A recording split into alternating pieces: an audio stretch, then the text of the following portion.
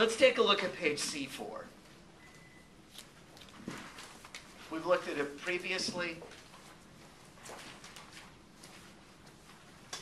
All right. First of all, what's the pre-embryonic phase? Remember, we divide embryonic development into pre-embryonic phase, embryonic phase, and fetal phase. The definition of pre-embryonic phase is the first 3 weeks. What happens during the first week of development? It's pictured right here. You go from a zygote to a blastocyst. And the blastocyst implants in the endometrial lining at the end of the first week. We saw on page C5, we've done this all before. On C5, this is what the blastocyst looks like on the outside. Looks like a ball of cells. But when you make a cross-section through it, as shown at the top right on C5, it reveals that it's hollow on the inside. We know that the outer layer of cells, called at this stage the trophoblast layer, will become the outermost sac, called the chorionic sac. There's a cluster of cells at one end, known as, at this stage, as the inner cell mass. Some of these cells will become the amniotic sac. Some of the cells will become the actual baby, and other structures. In the bottom picture, it shows, this is the bottom of C5, it shows that basically by the end of the first week, this blastocyst has implanted in the endometrial lining of the uterus. Incidentally, I've shown it implant here. It could have implanted here, could have implanted here, but it's implanted somewhere in the endometrial lining. We've learned that blood vessels are going to grow profusely in the area where the blastocyst is. There may be blood vessels throughout the endometrium, but they're going to become more numerous, obviously to nourish the baby. And wherever those extra blood vessels are growing is called the decidua basalis of the endometrium. That's where these maternal blood vessels are going to become very thick. On page C7, this just shows on C7, again, this blastocyst. Here, it's already, this must be the second week because we're starting to see these chorionic villi grow. That starts to happen during the second week. This is that inner cell mass, but the cells are already starting to change and specialize. Some are becoming the amniotic sac, some are becoming the yolk sac, some are becoming the umbilical cord. All of these still are considered embryonic stem cells. But what will become the baby is represented by that horizontal line. Remember, all of the cells that make up this entire blastocyst, which is very small, are genetically the baby cells. They came from the zygote. On page C8, so what happens during the second week of development? There are two major things we've said. The chorionic villi develop, and blood vessels will grow into the chorionic villi from the baby, and that forms what's called the fetal portion of the placenta. The fetal portion is formed by the chorion frondosum or chorionic villi. The maternal portion of the placenta is formed by the blood vessels growing profusely in this decidua basalis area of the endometrium of the uterus. Together, this allows nutrients and waste to be exchanged between the mother and the baby. Yep? So the placenta is the... It's both. It's this and this. It says it right here. The chorion frondosum and the decidua basalis. So it's one mass. When you deliver a baby, it's actually one mass that they deliver after the baby. Yeah, it actually kind of tears away from the wall of the uterus. All right, the second major thing that happens in the second week is that layer of cells that will become the baby divides into 3 layers. An ectoderm, mesoderm, and endoderm, a top, middle, and outer skin.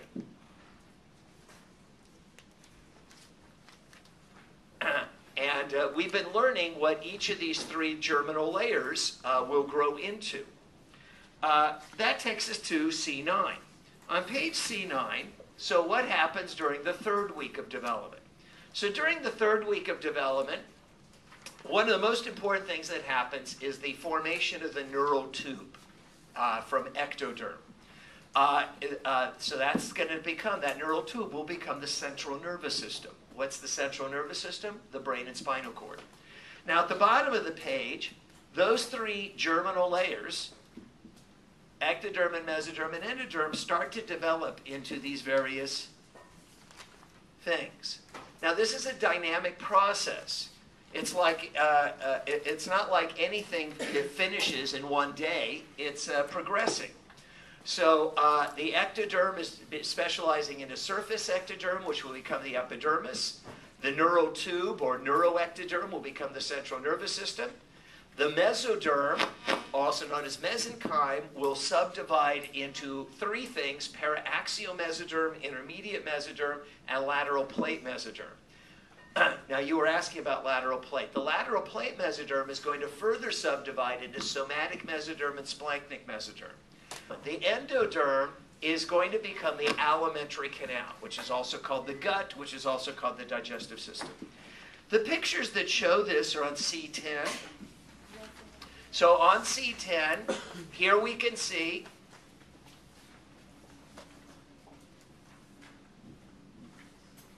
the ectoderm in blue, and we can see this whole embryo folding into a tube shape, as we've learned. My famous piece of paper here just folding into a tube. Right? And so we have, this is the surface ectoderm, which will become the outer skin or epidermis. Here we can see the neural tube that developed from ectoderm, and that'll become the whole brain and spinal cord, the central nervous system. The endoderm is easy. That becomes the alimentary canal or gut. Now, what about that mesoderm? So the first picture we had of the mesoderm here is, here it's showing, labeled, that there is, this is the mesoderm. And it's dividing, it's specializing into three parts: paraxial, intermediate, and lateral plate mesoderm. Now, I've only labeled it on the right, but it's also found on the left. Paraxial, intermediate, and lateral plate. You say, well, yeah, but I might think lateral plate's right here, not here. How would I know that? What does lateral mean? To the sides. So it's on the sides. Paraxial means around the midline. So that it's telling you what these words mean. The words mean something, and intermediate is in between. Now, the lateral plate mesoderm, I put a little star here, because by the time we look to this lower picture right here, I can still see the paraxial. I can still see the intermediate. But what happened to the lateral plate? It's divided. The lateral plate was right here and right here. And now it's become two things: somatic mesoderm and splanchnic mesoderm. Now, the obvious question is, what are they? These are going to become membranes. The peritoneal membranes in the abdomen and the pleural membranes in the chest. So this is the third week of development. So everybody follow this so far. Now, one more thing happens during the third week, and that's on C11, and this is important. It is important. The hormone chorionic gonadotropin starts to be secreted from the chorionic villi into the mother's bloodstream. This hormone is what they test for on a pregnancy test. It's produced by, the outer sac around a baby. The only time a woman would have this hormone in her bloodstream, in her urine, is if there's a baby making it. What is it for? The purpose of this hormone, as we summarized last time, is that CG, chorionic gonadotropin, affects the ovaries of the mother. And what does it do to the ovaries of the mother? It causes the ovaries of the mother to secrete progesterone for the duration of the pregnancy. Well, what does progesterone do? Progesterone is a hormone that produced by the ovaries that causes growth of blood vessels. And that's going to ensure that the blood vessels continue to nourish the baby for the duration of the pregnancy. Now, let's consider what would happen if a woman didn't, what would happen if there wasn't progesterone? Then the blood vessels would actually be shed. And a woman would have, when these blood vessels in the endometrium are shed, that's called having a period. So if a woman has a period or menstruates, sheds those blood vessels, she loses the pregnancy. All right? So this is what ensures that the pregnancy will be maintained. So it's kind of interesting that literally the ovaries of the mother are being controlled by a hormone produced by the baby. So her ovaries are, for the duration of the pregnancy, under the control of a hormone produced by the baby. that took us, any questions on that? So that's the third week. So you'll notice that in each case, I'm giving you maybe a few things to know about each of these critical weeks. There's a lot going on, but we've tried to keep it so it's a reasonable amount. Now, the embryonic phase is the 4th through 8th weeks, and I wrote that this is the most critical time. I explained last time that really the most critical time is the first 3 weeks, but in a sense, you don't have to worry about it. Because if anything goes wrong during the first 3 weeks, there's a spontaneous abortion. The baby just stops developing. One loses the pregnancy. But if something goes wrong in the 4th through 8th weeks, the baby will continue to develop, but be born with serious deformities. Because this is the 4th through 8th weeks is when all the organs are really going to be forming. This is a critical time for all the organs. The 4th and 5th and 6th weeks are when, again, the nervous system is forming and the heart is starting to form and beat, and the digestive tract and the kidneys and the whole skeletal system, and it's all happening during this time. Among the things that happen, basically we wrote that the embryo is continuing to fold into a tube shape. Now you'd say, well, didn't it do that in the 3rd week? It started to do it in the 3rd week, and it continues into the 4th and 5th week. So it's just continuing. On C12,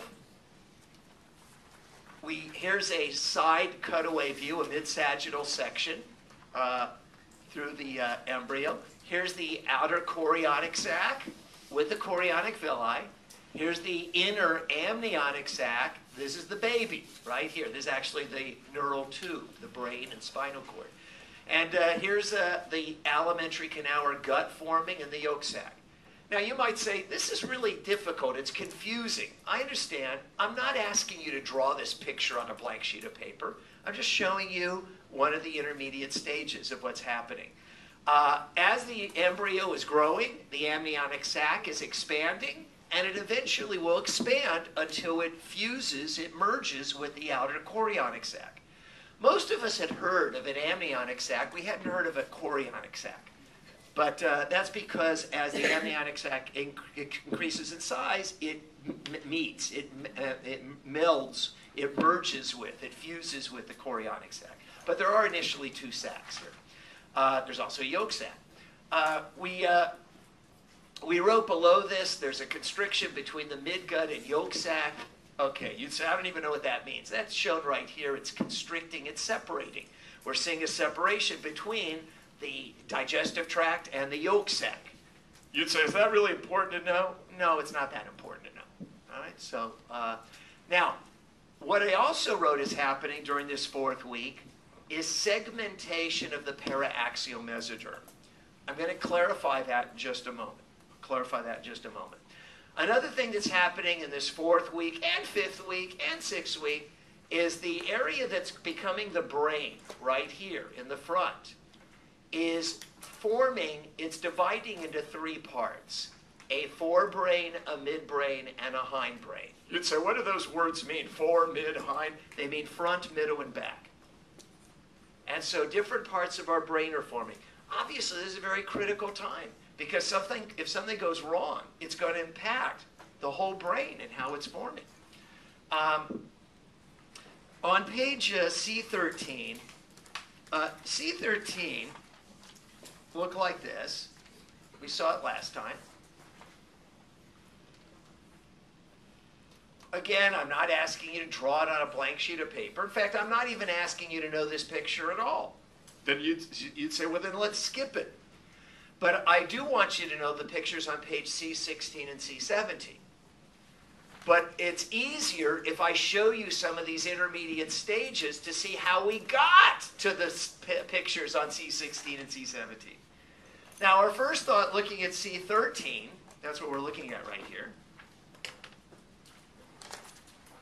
Our first thought is, I don't even know what I'm looking at. Well, this is a continuation of what we saw on C10. This was page C10. Remember this? Here's C10. This is the 3rd week.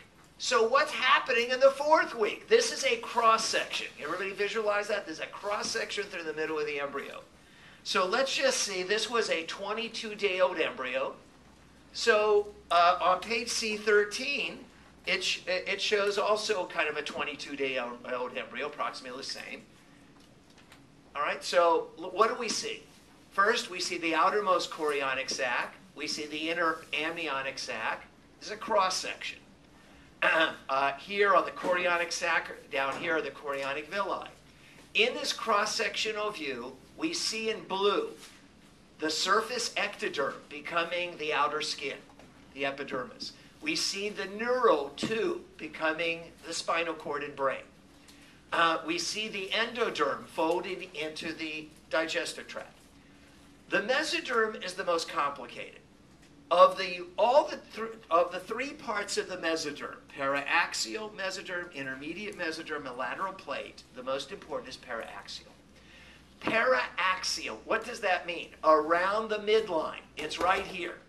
And it's divided into three parts. The paraxial is divided into three things. The dermatome, right here, the myotome, and most inward is the sclerotome. And it's written right here. This is the paraxial mesoderm.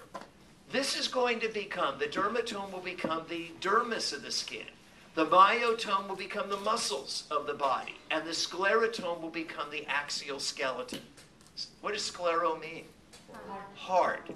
Obviously, it's referring to your bones. So, and really, if you think about this, this is all pretty amazing.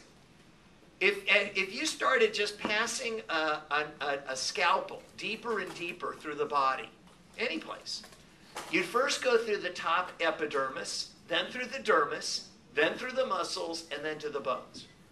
Literally, that's the order in which they're deeper and deeper. And this is how it's forming. It's pretty neat. That's how it forms. Now, we did indicate also the intermediate mesoderm is labeled right here. It's also right here. So right here. These are the places of the intermediate. What is that going to become? We've learned that that's going to become the urogenital system. You'd say, first of all, where did you tell us that? All of what all these things are becoming are summarized on the lower half of C19. The lower half of C19 you should try to know. That's a summary of how this whole thing develops. It was also written on some other pages. And so you'd say, okay, fine, urogenital system. What does that even mean? It means the urinary system, like the kidneys, and genital is another way of saying reproductive system. Because the urinary and reproductive system develop from a common area. And as we've said before, in a guy, what comes out the penis? You'd say, I don't know, urine from the urinary system or sperm from the reproductive system. All right, and then as far as that lateral plate, the lateral plate mesoderm is already subdivided into somatic mesoderm and splanchnic mesoderm. And you might still be scratching your head saying, yeah, but I don't understand it. I'm going to explain it better. And then I've also said that if all the stuff, if that's the only thing you don't understand, you're going to do fine. All right? Just make sure you understand everything else. But I will explain it more. We've also indicated that at the bottom of C13 that the heart starts beating during the 4th week. I did not explain how the heart forms. It develops from mesoderm. I didn't explain it. If we have time when we get to the circulatory system, I'll tell you more about how the heart forms. But just know that it does start beating in the 4th week. The idea is to be impressed, at least I'm impressed, by how much is forming during the first few weeks of embryonic development. Because it's still extremely small, the embryo. Very small, but we already see that the nervous system is forming, the brain's forming, and the heart is already beating. On C14, we covered this last time. This is a mid-sagittal section, lengthwise of the embryo, and this is a cross-section. So again, here we can see the heart. It's beating already. This is that nervous system, the brain, developing eye, the spinal cord, and here's the alimentary canal. Here's still the yolk sac and all that. If we made a cross-section through the middle, it looks like the bottom picture. So you're thinking, well, wait, do we have to know these? No, you do not need to know these pictures on either C13 or C14. I'm just trying to show you some stages. So again, we see the epidermis, the dermatome or dermis, the myotome or muscles, the sclerotome. Notice the sclerotome. What's happening? Here it is, the sclerotome. It's growing around the spinal cord. That's going to form your vertebral column.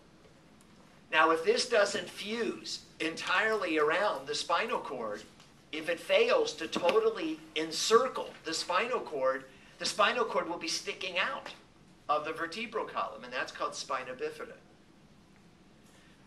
Now, on page C15, there's some pictures, and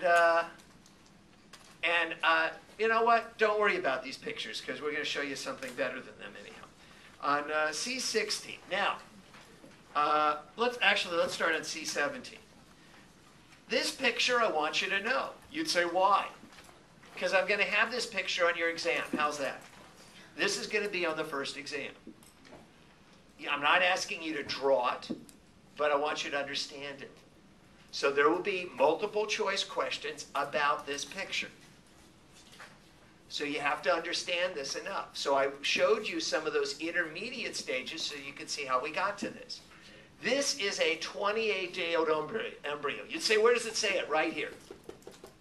This is what a human baby looks like by the end of 1 month, 4 weeks, 28 days.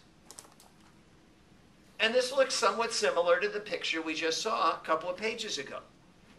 What do we notice? Here is that neural tube developing into the brain. There's a forebrain, a midbrain, and a hindbrain.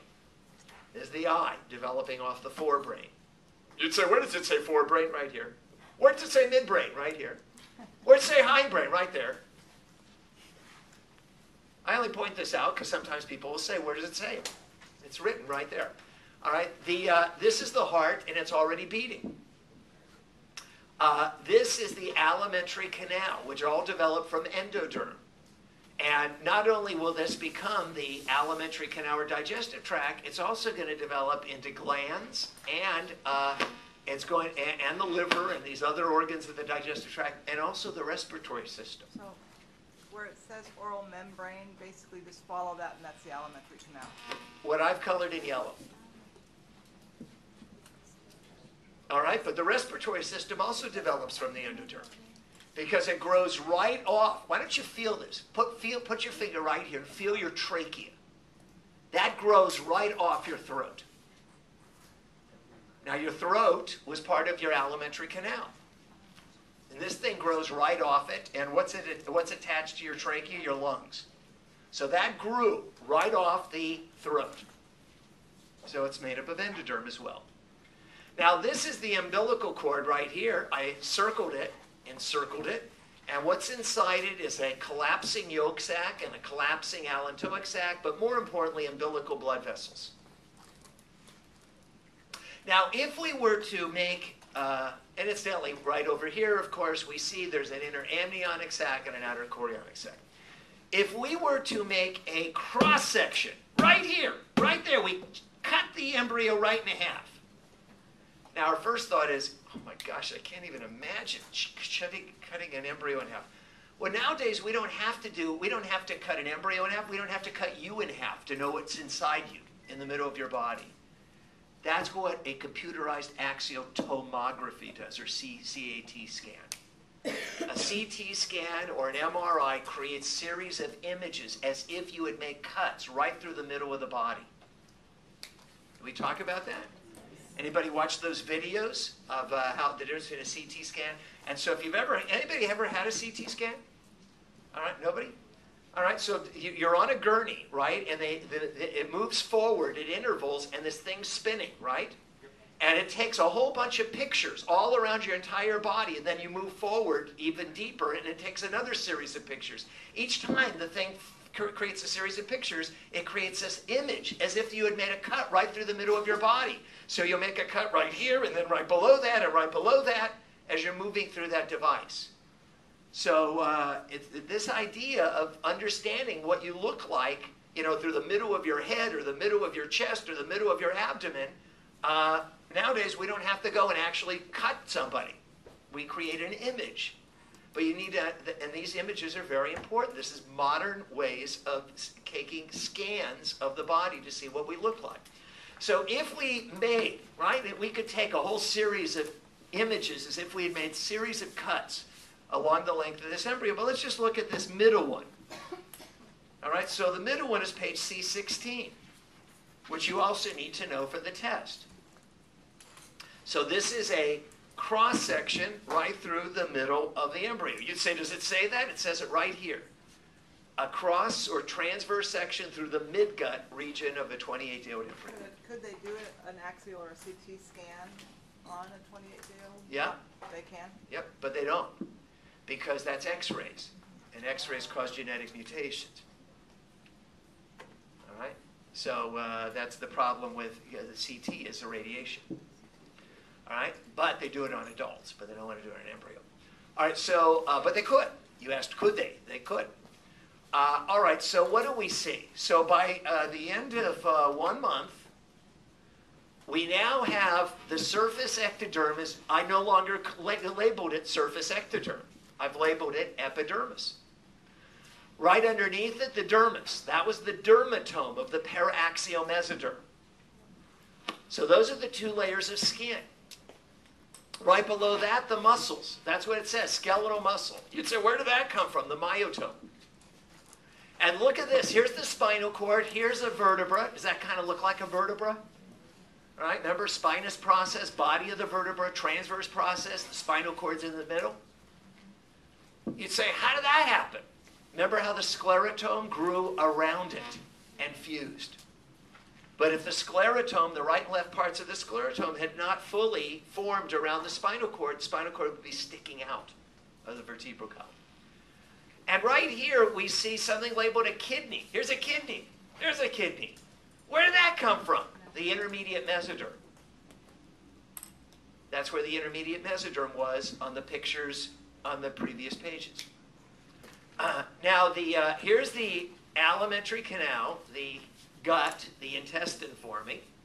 And we see that there's a membrane wrapped right around the outer surface of this cross-section of the intestine.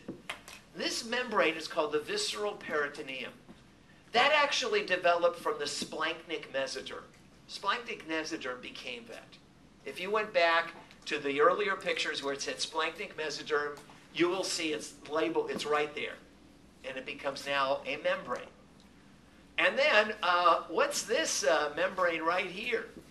This membrane on the inner wall of the abdomen, is the inner wall, is called the parietal peritoneum. Parietal means attached to the wall. Remember, I've opened my coat up many times and said that just like there's a lining on the inside of my coat, there's a membrane on the inside wall of your abdomen. That's the parietal peritoneum. It developed from the somatic mesoderm. If you went back in those earlier pictures and just traced the somatic mesoderm, that's what it became. This area between the somatic, between the parietal peritoneum and the visceral peritoneum, this area right in between is called the peritoneal cavity or coelom. We first used that term, peritoneal cavity or coelom, originally on page A3. Page A3. All right, so you should be familiar with these pictures. I think a question that was asked last time, so I'll just remind you, here I've also pointed to what's labeled the aorta, and here it says it's pointing to an inferior vena cava. These are the major artery and vein of our body. I haven't talked about them, so I wouldn't ask you any questions on them on the test. I didn't talk about them. I got enough to ask you questions on stuff I talked about. I'm not going to ask you questions on things I haven't even spoken about yet. So let's summarize how this embryo developed. Let's look on page C19. And in the lower half, which certainly looks less scary than the upper half, so here's how we summarized it, and hopefully it's not as bad as it seems. The surface ectoderm became the epidermis of the skin. The neuroectoderm or neurotube became our nervous system, the brain and spinal cord. The mesoderm divided into paraxial mesoderm, intermediate mesoderm, and lateral plate. The paraxial, which is the most important of these three, further subdivided into dermatome, myotome, and sclerotome. The dermatome became the dermis of the skin. The myotome became the skeletal muscles of the body. The sclerotome became the axial skeleton, which includes the vertebral column. The intermediate mesoderm develops into the urogenital system. Uro, like urinary, the kidneys, and genital, the reproductive system. And the lateral plate mesoderm, the one that I feel is least important for you to know, that doesn't mean you shouldn't learn it, but least important. It subdivides into somatic mesoderm and splanchnic mesoderm. The somatic mesoderm becomes the parietal peritoneum. The splanchnic mesoderm becomes the visceral peritoneum. All right, and if you walk your way through it, you'll see it. The endoderm becomes the digestive tract. It also becomes the respiratory system, which grows right off it. Just feel your trachea, grew right off your throat, and the endocrine glands, such as your thyroid gland or pituitary gland, glands we'll be learning about. Now, on page C18, we had already covered this. This was on C18 at the top, just reminding you about all these sacs.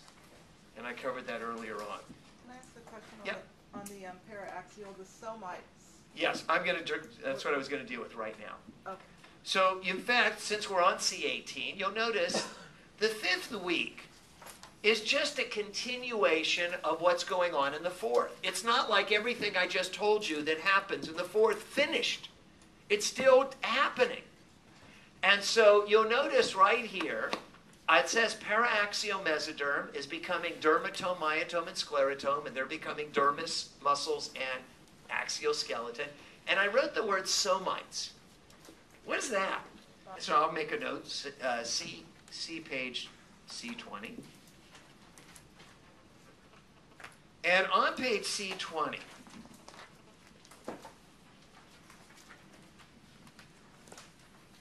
we've looked at this page before. We'll look at it right now. We're going to take a look at it. And this is just showing stages of the embryo during the 5th and 6th and 7th week. Let's just look at this middle picture. This is a 35-day-old embryo. 35 days is the end of the 5th week. You'd say, how did you get that? Well, there's 7 days in a week.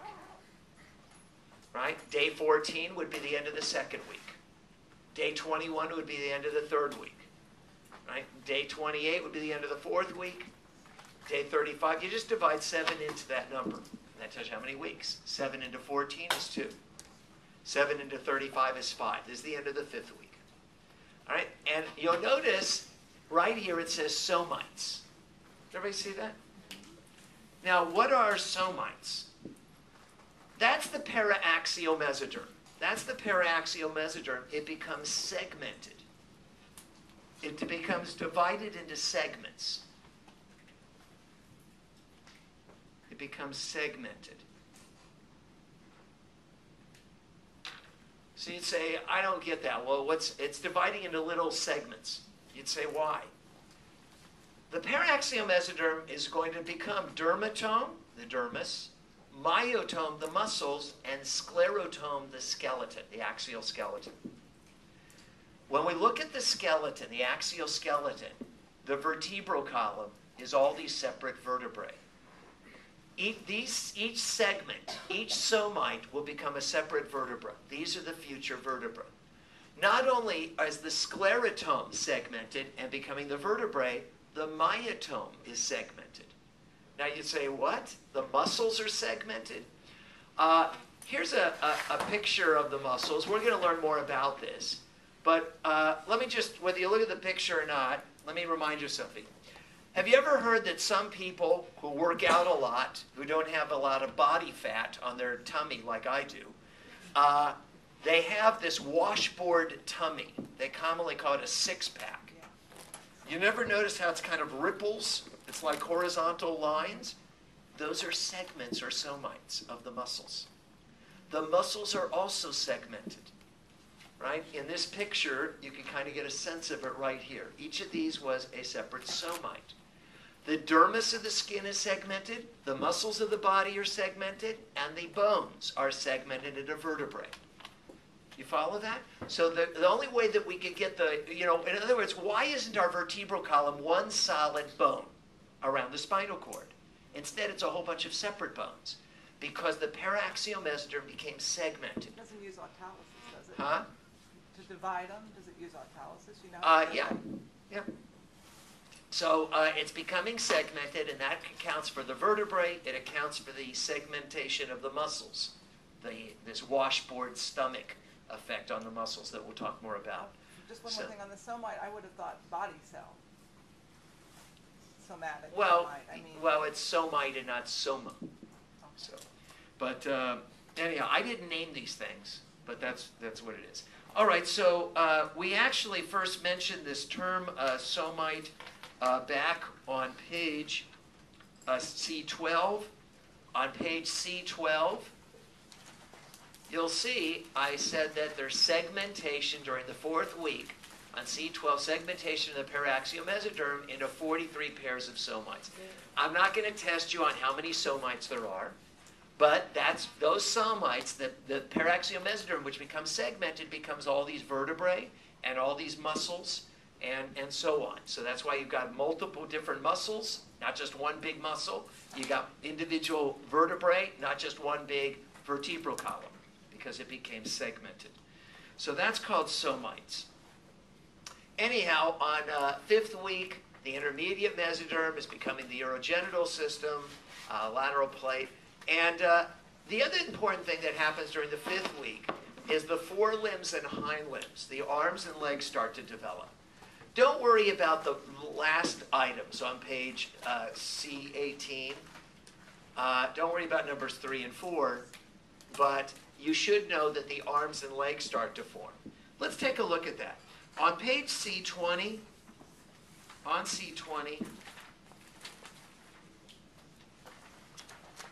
now, there's really not much that you need to know about this page at all on C20, but let's spend a moment on it. So this shows a 30-day-old human baby. It says plus or minus 1 day, because it could be 29, could be 31. It's approximate. Here's its actual length. That's the actual length, what you've got. So it's pretty small. This is what it looks like. You'll notice here's the arms and legs starting to develop. Now, I might just point out that the front half of the body, the front half of the human body is growing and developing at a faster rate than the lower half. So the head is forming and developing, and the arms are forming and developing at a faster rate than the lower part of the body and the legs. So the arms are further along in forming than the legs are. That's the way it happens. Here we can see a 33-day-old embryo. You can see the actual size. Again, there's nothing in particular you need to know about these pictures at all. Everybody notice that there are no fingers or toes, just a paddle-like hand or legs. And here in the middle picture, the 35-day-old embryo, still just hands in a paddle-like hand and foot. Again, notice how the arm is developing at a faster rate than the legs are. The head at this point makes up half the body. Half the entire embryo is head. About a third of it, anyhow. On the lower left, this is a 37-day-old embryo. Notice the fingers are starting to form and the toes through programmed cell death or autolysis. And then here's a 42-day-old embryo. That's the end of the 6th week. You'd say, how do you get that? 7 days in a week, 7 goes into 42 6 times. That's the end of the 6th week. So notice we've got an eye forming, the ear, the fingers and toes, but the whole front end is growing at a faster rate. If we look on page C21, on C21, this is I reproduced an actual photograph taken in the womb of a human baby. There's a famous Swedish photographer named Lennart Nielsen, who actually obviously got permission from women to actually insert a fiber optic camera into their womb and actually photograph different stages of the embryo during actual development. So this is the baby. It's about half head. Here's the umbilical cord. Inside it are the blood vessels, and this is connected to the chorionic sac. It looks very much like the picture we saw on the previous page. Now, we had said that as the embryo forms and it folds into a tube shape, so this tube is going to fuse together on the bottom, on the ventral side. Right here on the ventral, the belly side, is where these two parts of the tube join together. That means it's right along the midline right here. The very last place where this tube joined together was your belly button. That's the very last place where it joined together, and it never really fully joined. That's why there's no muscle. Did we talk about this before? No. If you stick your finger in your belly button, go ahead. If you stick your finger in the belly button, all there is skin, and if you push hard enough, your finger will pop right into the abdominal cavity. There's no muscle in the belly button. There's muscle to the sides of it. There's muscle below it. There's muscle above it. There's no muscle underneath the skin there. So it never really totally fused all together.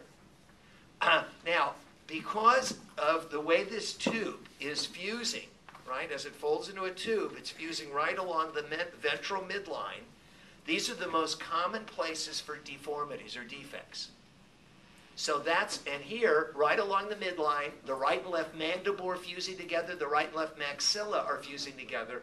If they don't fuse together properly, you get cleft lips and cleft palates, which are right along the midline. And so this is where we tend to see a number of common problems. Usually they're not really serious problems, but they do tend to occur right along the ventral midline. So that's how it's forming. Here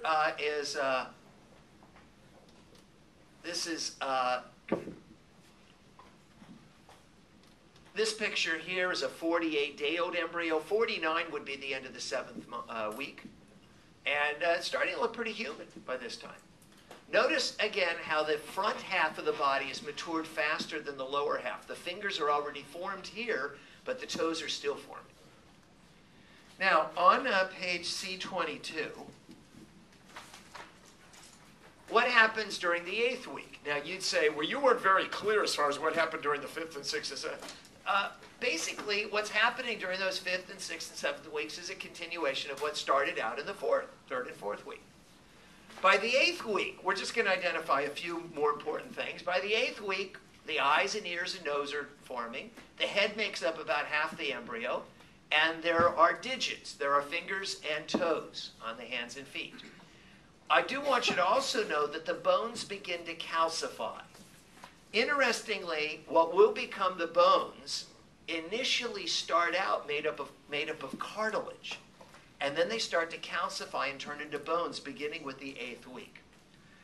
For those of you interested in dentistry or dental hygiene, the baby teeth are already forming during the 8th week inside the gums. Is anybody here? I forgot. Is anybody interested in that? So the baby teeth are already forming. Those baby teeth aren't going to erupt or come out until 6 months after birth, but they are already forming in the gums, in the embryo. Yes? I have a question. So why do people call their baby like 8 months after they're outside of the womb? Why don't they just call it a year? You see what I'm saying? No. Well, the 9 months of Because it's like, gestation. it's in the stomach, you've already had your 1 day, because it's already in there, so now when it's out, it's full. Well, it doesn't, however old it is, it didn't change whether it was inside or outside. So why do we wait a year after it was developing here to say the baby's 1 instead of saying it's Because some people say that. Well, because that birthday, what does birthday or birth date mean? It's the anniversary of the day they were born. It's not an indication of exactly how long they were in the womb or not in the womb.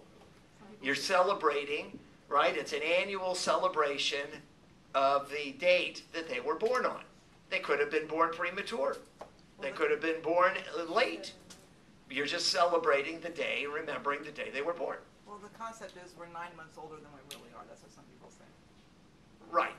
All right, but, Like in but I'm Korea, just talking about the birth date has nothing to do with In that. Korea, their birth date actually falls on taking into consideration the 9 months. Okay. Yeah, just different.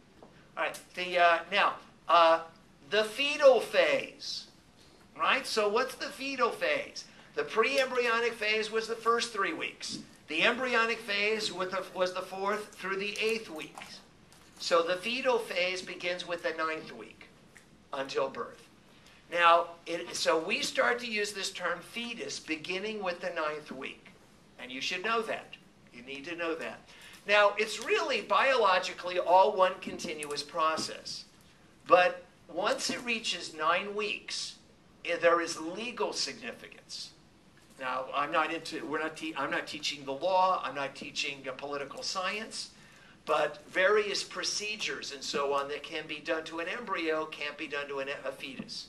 So there are various legal issues that start to kick in. It has nothing to do with the biological, but it has to do with legal. The word fetus means young one. In other words, by time the embryo is 9 weeks old, it does look human. Earlier, during the 3rd and 4th and 5th week, the way a human embryo looks, it could have been a chicken embryo, it could have been a dog embryo, it could have been a monkey embryo. But by the time it reaches 9 weeks, it clearly looks human. It doesn't even look like a monkey by that time. So, but earlier on, it could have been an embryo of a lot of different animals. Now, the way that we indicated that at 9 weeks, it's about 2 inches long from CR. CR means crown to rump. Crown, head, rump, butt. I'm not asking you to remember that length. I'm not. But is anybody in this class going into ultrasound, sonography? All right, so one of the things that certain radiology techs do is they do ultrasounds of women who are pregnant. And nowadays, any woman who goes to an OBGYN is going to have an ultrasound done. And they will look at, under ultrasound, the image, and they will measure how big the embryo is at different stages. They want to see if it's growing normally. Now, the baby is in the fetal position. They can't see its legs, because its legs are tucked up under its tummy, kind of how all of us want to get back into our fetal position. So they can only measure it from head to butt, or crown to rump. So that's how they measure it in the womb with ultrasound. It weighs about 1/2 ounce. Again, I'm not asking you to know the numbers, I'm just explaining how it's done. By the time the baby is born, at the end of 9 months, it's 14 inches from crown to rump. I'm not asking you to know that number, but some of you are thinking, wait a second, 14 inches? I had a baby, I had a little nephew or niece born, they were 22 inches long. After a baby's born, they measure it from head to toe. They stretch it out and they measure how long the baby is from the top of its head to the bottom of its feet. In the womb, you can't do that. So they still can only measure it from crown to rump, head to butt, and it's 14 inches from crown to rump. I wrote that the baby at 9 months, full term, weighs about 7¼ pounds. That's what it used to be. Now with better nutrition, most babies are closer to almost 8 pounds today, 7¾ So babies weigh more than they used to. They're getting bigger and bigger kind of with each generation, presumably because of nutrition. Now, during the 3rd month, you'd say, well, aren't we going to say anything more about the 9th week or something? No. 3rd month, on the ultrasound, you might be able to tell whether it's a male or female because you might see a penis on the ultrasound by the 3rd month. The eyelids are formed and they're closed. And what starts to grow all over the body of the baby during the 3rd month is like a peach fuzz, a very fine hair called lanugo. And when a baby is born, it is born with this kind of peach fuzz, this fine hair all over its face, all over its body. Is that right? Anybody seen that? Yeah. All right, now it falls off within a few days. Okay, you don't even notice, it just falls off. But it is born with this kind of fuzzy hair all over its body, including its face. The nails start to develop, and by the time a baby is born, it needs its nails cut. It's always scary to cut little newborn babies, infants' nails, because they have such tiny little fingers. You're always worried that if you snip in the wrong place, you'll cut half their finger off. But you do have to cut the nails because they're sharp, and the baby can scratch itself with these sharp nails, so you have to cut them. The permanent teeth start to develop. So this is during the 3rd month of embryonic development. Not only are the baby teeth forming in the gums, right underneath them, the permanent teeth are forming. So if somebody is born with deformed teeth, that occurred during embryonic development. Now, the permanent teeth aren't going to erupt or come out until 6 years after birth. But nevertheless, they're still forming. This also indicates why women who are pregnant, they want them to take extra calcium, because they have to provide the additional calcium for the calcifying bones and the forming of the teeth. And not a deficiency of calcium in the mother might mean that the bones and teeth are deformed and don't have enough calcium mineral in them. The kidneys are already working now, and the baby pees or urinates right into the amniotic sac. Now, the urine is very dilute. It's not like the baby's not eating food. It's getting its nourishment across the placenta from the mother in the form of sugars and amino acids and so on. It's not eating steak. So there are really very little wastes that are in the urine, but the baby is urinating. By the 4th month, the mandible is formed. I don't think that's so important. By the 5th month, the baby is big enough so the mother can feel the movement of the baby within her womb. That's called quickening. Another thing, weird thing starts to happen in the 5th month. The skin starts to secrete a gooey white stuff called vernix caseosa.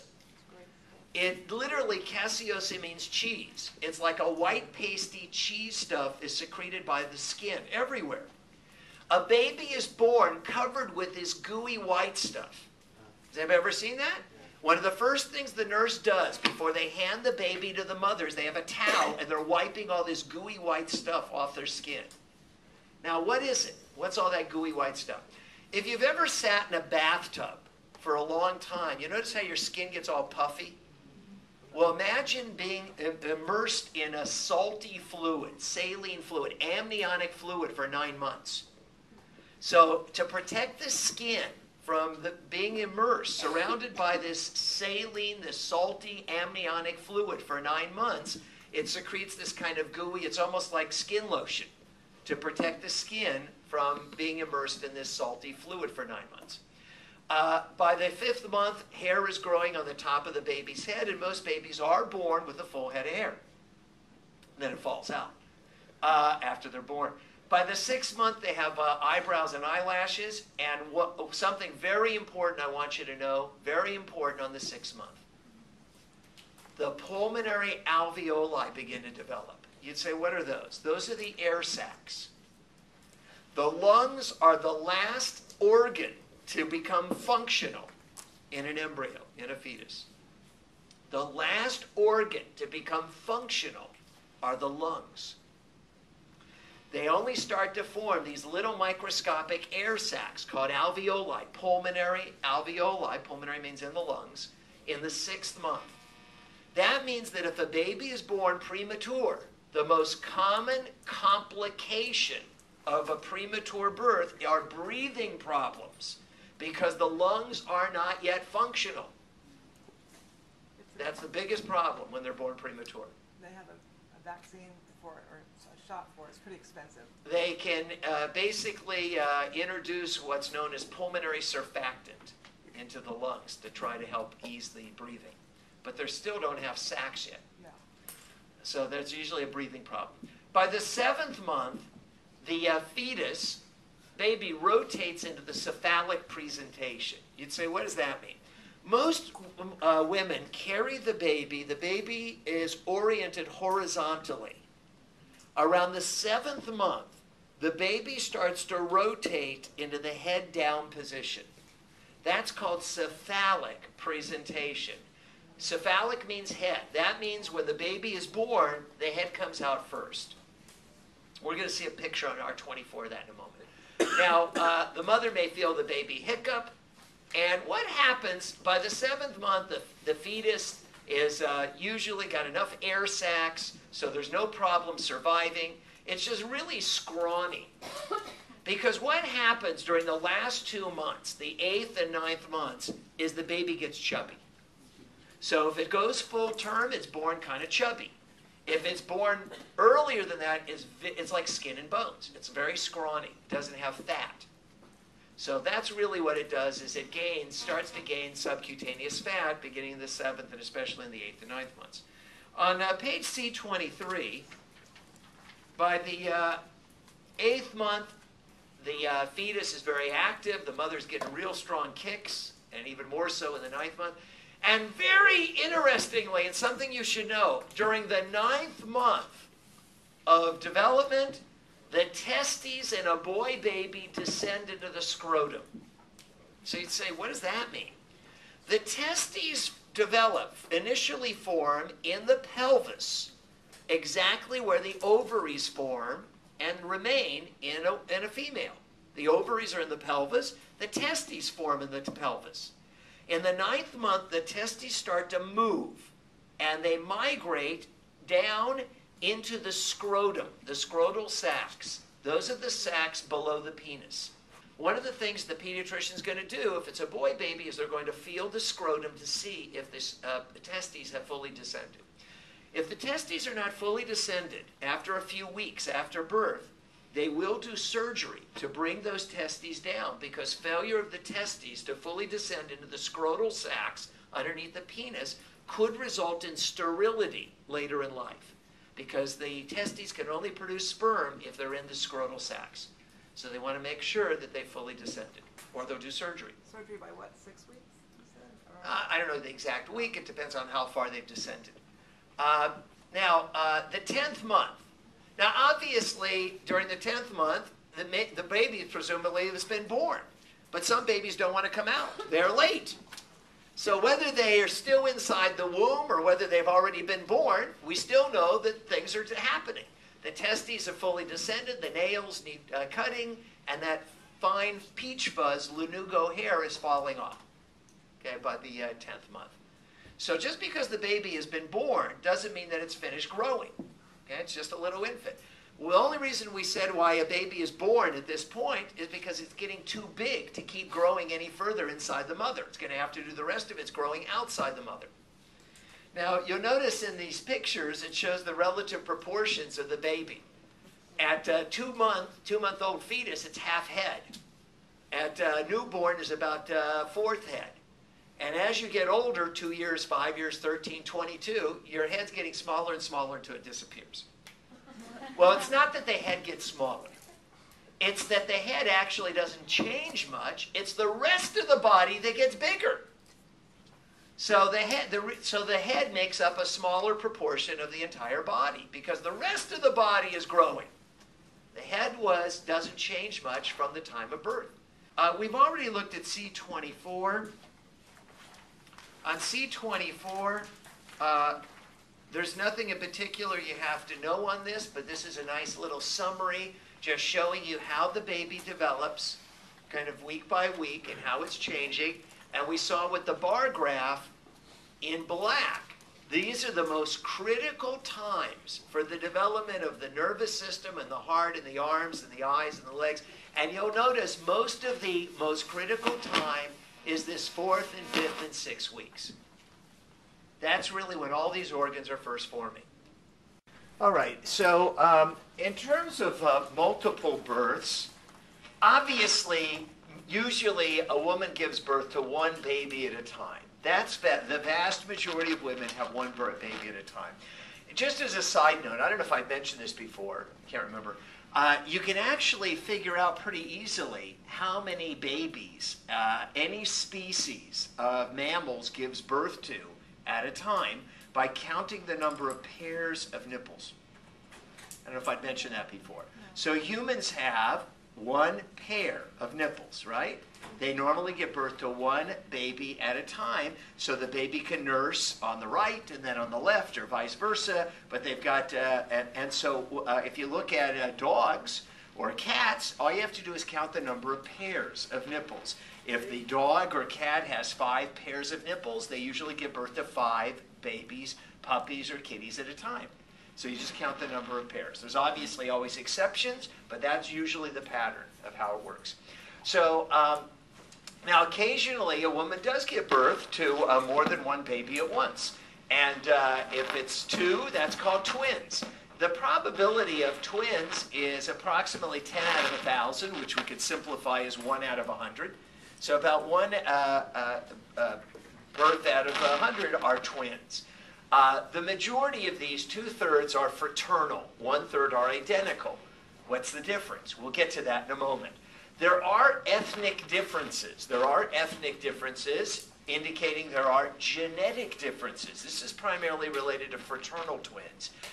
You'll notice that the probability of individuals in Japan or of Japanese ancestry having twins is just 2 out of 1,000, whereas the probability of somebody who lives in Nigeria or of Nigerian ancestry is 40 out of 1,000. So it's much, much higher. There's some genetic differences that manifest itself, obviously, ethnically. We're going to tell you a little bit more about that, why that is in a moment. The triplets, what's the probability of having 3 babies at once? Well, if twins was 1 out of 100, and I'm not asking you to memorize, I'm not going to ask you to, what's the probability of twins or triplets, but the probability of triplets is less than 1 out of 10,000, 1 out of 10,000. The probability of having quads, 4, is almost 1 out of 1,000,000, almost 1 out of 1,000,000. Anything more than that would never, ever happen naturally. So the idea of having 5 babies, 8 babies would never happen naturally. I mean, so you'd say, well, then what about octomom? I'd say, what about octomom? Octomom, anybody who has more than 4, it's medical intervention. They're either taking fertility drugs, or they've had in vitro fertilization, or they've implanted multiple eggs or fertilized eggs, which is the case of octomom. So it would never, ever happen naturally. The human body isn't designed to give birth to that many. Let's talk about the difference between fraternal and identical twins. The technical name for fraternal twins is dizygotic, meaning 2 zygotes. Fraternal triplets would be trizygotic. How does this work? So basically, some women will ovulate or release more than 1 egg in a month. Now, normally, a woman releases 1 egg each month, each cycle. We assume that the ovaries alternate, that if 1 month or 1 cycle, the egg pops out of her right ovary, the next month, the next cycle, the egg pops out of the left ovary. But is it possible that a woman might ovulate an egg from both ovaries at the same time? It's possible. And this tendency, incidentally, to ovulate more than 1 egg each month is genetic. So that's why these slight ethnic differences of this tendency to release more than 1 egg. So if a woman ovulates, let's say, 2 eggs, and she has intercourse, and during intercourse, of course, a guy introduced millions of sperms. So 1 sperm unites with this egg, a different sperm unites with another egg, each one results in a different baby.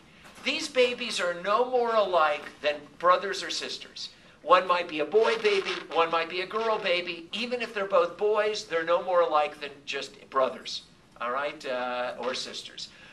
So this is fraternal twins or dizygotic because they're 2 separate zygotes. All right, now what are monozygotic twins? Identical twins are monozygotic. This is really, quote, a freak of nature. We don't know why this happens. We don't know why this happens, but it occasionally happens. It's much less common than dizygotic twins.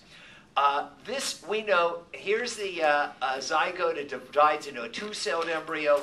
We know that it becomes 4-celled, 8-celled, 16, 32, 64, forms a little ball of cells called a morula, and then it becomes a hollowed-out ball called a blastocyst. Remember that? This is the blastocyst. Now, we know that in a cutaway view of a blastocyst, we know the outer part's the future chorionic sac, and this is the inner cell mass. For some reason, we don't know why, sometimes the inner cell mass splits into 2 parts. Now remember, all the cells in the blastocyst are genetically the same. They all developed from the zygote. These are all genetically the same as the baby cells. So if this is an inner cell mass and this is an inner cell mass, then some of these cells here will become a baby and some of these cells here will become a baby. So what we're seeing is two babies developing inside the same chorionic sac. They are absolutely genetically identical. So what we've got here are two babies that develop inside the same chorionic sac. They are absolutely genetically identical. That's called monozygotic twins. They develop from the very same embryo, right? So now, interestingly, sometimes, I'll try to show it here, the inner cell mass cells are still slightly connected together. All right, so the inner cell mass cells, some of them may still be bridged together. If they are, that means that when these develop into two babies, the two babies are joined together. That's called conjoined twins. An older name was Siamese twins. They are identical, they are genetically identical, and they are joined together. You probably remember hearing, possibly just about 2 or 3 weeks ago, there was a pair of conjoined twins joined at the head that they successfully separated.